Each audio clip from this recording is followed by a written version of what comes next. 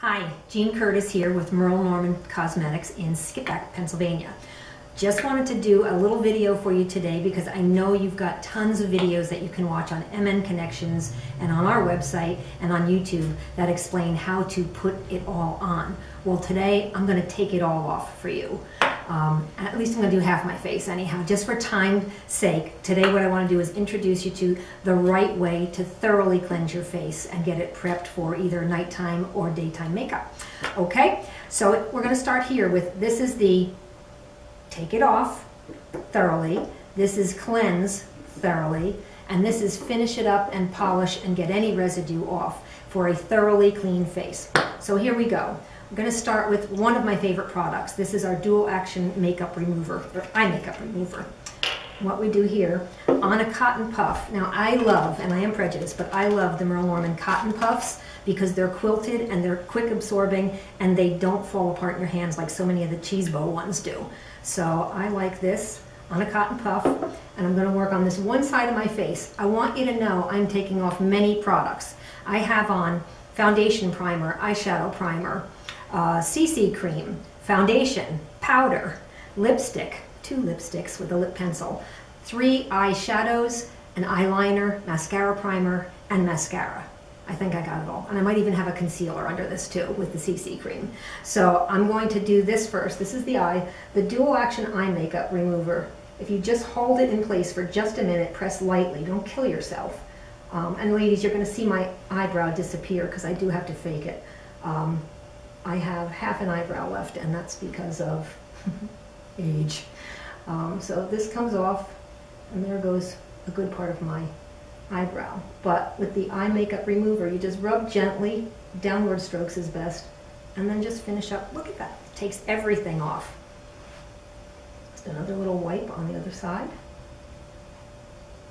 And did you know that your eyes are connected to your jaw? Because every time you want to do something with your eyelashes, you automatically drop your jaw. Isn't that silly?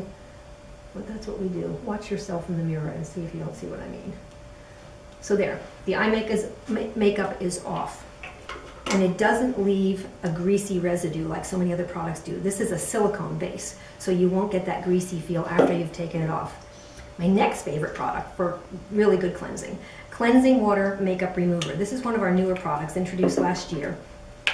Micellar water was introduced in Europe a couple years ago, and America's finally caught up with it.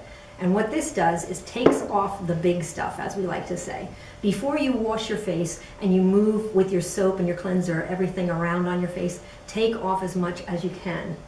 This, just a few wipes, look at that. This is taking off the makeup before you wash your face. And like I said, I'm only doing half for time's sake today. And now you're going to see the real Jean.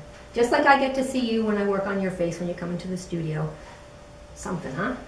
So now the big stuff is off, and then you go on to cleansing.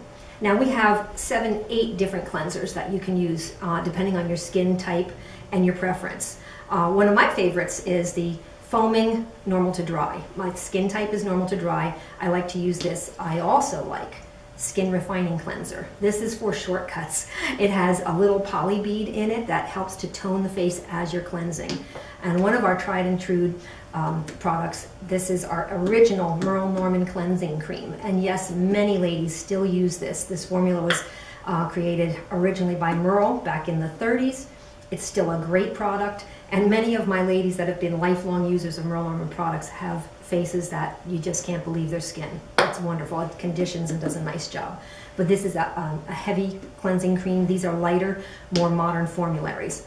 Again, for the sake of time, what I'm going to do right now for cleansing, I'm going to use a little towelettes that are a great, great, quick way to clean. But I don't recommend it for thorough cleaning. This is great at the gym, or if you come in from gardening and you just want to clean up your face a little bit. But for getting your face completely clean, I don't recommend it because you need a little bit more than this. So you'll see a lot more is still coming off, because that's what it's supposed to do. So there you have it. So now you can see why I use some of our anti-redness products, because I have a lot of red in my face. And but we're going to start with cleaning today, and the anti-redness video will be another one. So there we are. Now, what's the last and final step of good thorough cleansing? It's going to be toner. And again, we have many toners that you can use, again, according to your skin type. I use the normal to dry toner. And this has AHA, the alpha hydroxy acid in it. Helps to also exfoliate a little bit. Gets deep into the cleansing, into the pores. And you'll see, even though you think you have a very clean face at this moment, look at your pad, and the toner takes off even more of the makeup that you think you've taken off. So take off the big stuff, the cleansing water and the dual action eye makeup remover, and then do the cleansing with the good cleansers of your choice, and then finish up.